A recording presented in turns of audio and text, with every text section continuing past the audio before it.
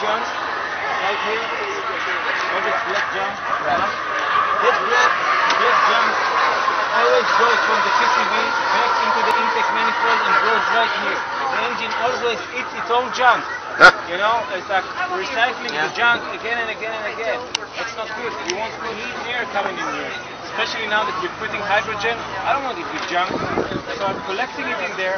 There's a filter here. This is the condenser made with glass beads from Joanne's Fabrics. Is that a separate or including new hydrogen?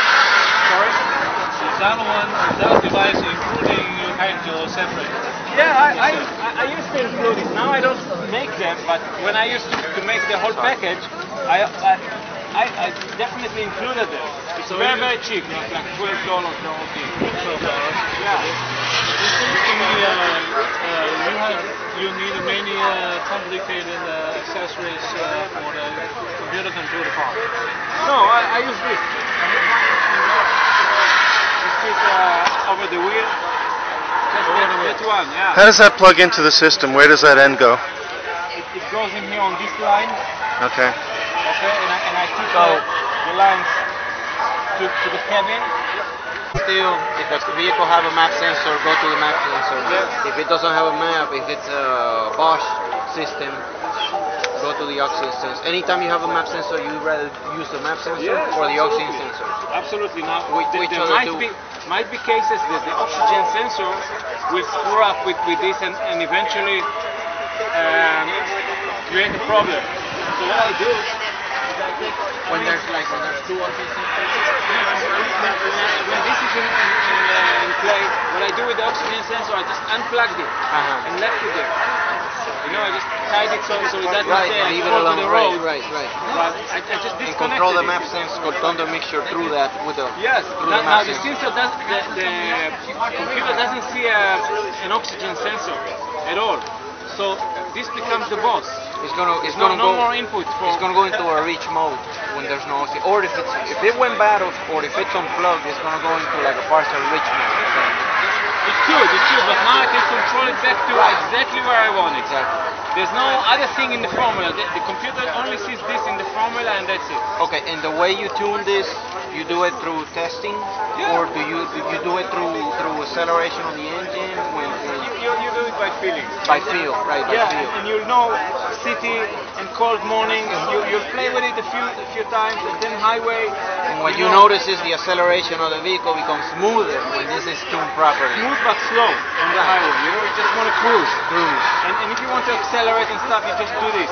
So after 3-4 days of playing with a new toy, Yeah. you just do this You and become a that. nature. You know, Hey, Oz. Why you consider the Jetta, the Volkswagen because I wanted a turbo diesel. turbo diesel? That is really steady and you know it's So something he- I can rely on. And also I'm The sorry, it VR6? started with something else. This Italian guy, Giorgio Rossi, Right. he wrote back from Italy. I didn't even know about it. He says I have a Jetta, another Jetta, a Bora. Right. A blue one. Yeah, he has a Bora 1.9 TDI. Okay, It's Bora. exactly like the Jetta, just a different name. Okay. He took one bottle, connected it there, got 77%. I said, Wow. Papa, I need to get a jet one day. You know? Bravo. I